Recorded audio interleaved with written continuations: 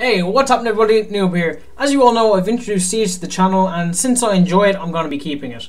Now, with the Season 3 mid-season reinforcements, I thought it'd be a good idea to start doing operator guides, as some people I come across on Xbox are absolutely useless when it comes to playing with a specific operator. Anyway, let's get the ball rolling.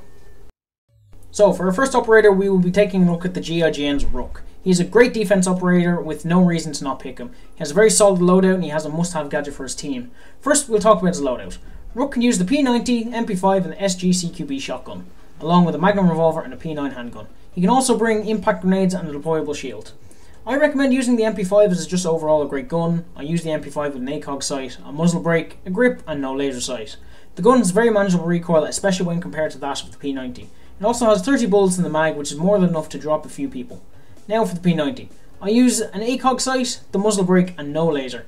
However, if you can't manage recoil that well, then I'd recommend using a red dot sight or a hollow sight. I sometimes swap between them depending on the sight that I'm defending. I suppose the shotgun is worth mentioning as well. I use a reflex sight, the grip and the laser. The grip is really the only attachment you need, but I don't like the iron sights on the shotgun, so I tend to take a reflex sight as it gives me plenty of visibility if I ever do aim down sight. And the laser improves hipfire accuracy, which is great on a shotgun.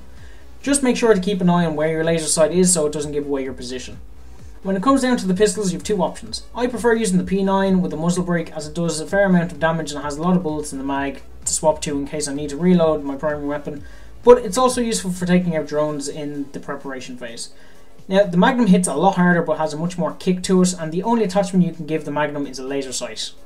Lastly, you have Rook's impact grenade and a deployable shield. You should change between these two gadgets depending on your team's tactic or site that you are defending.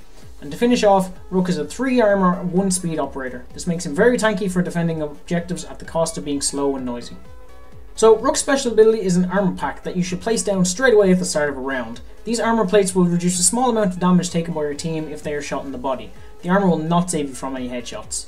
The plates will increase the likelihood in which a player will go down instead of dying in a firefight, or sometimes they'll come out of a firefight, and this pairs really well with Doc, especially now that he's able to heal people with a stim pistol. He'll be able to stretch out that armor use a bit more.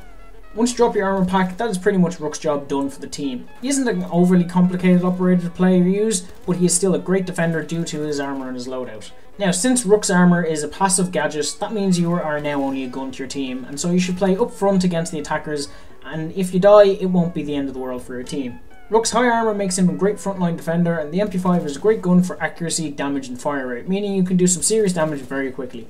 If you use the P90, then the 50 bullet mag will lay down a lot of suppressing fire, making the enemy think twice about pushing.